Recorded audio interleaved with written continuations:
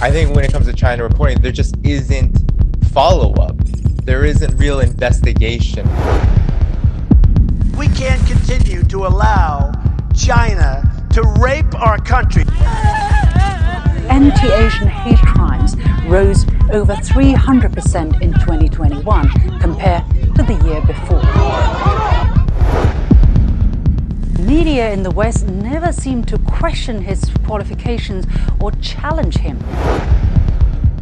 It's envy, it's jealousy, it's their deeply seated beliefs that they are superior, all unraveling.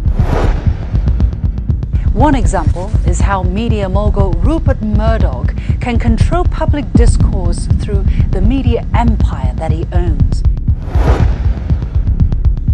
Greed for attention using whatever means. Pride is literally killing us.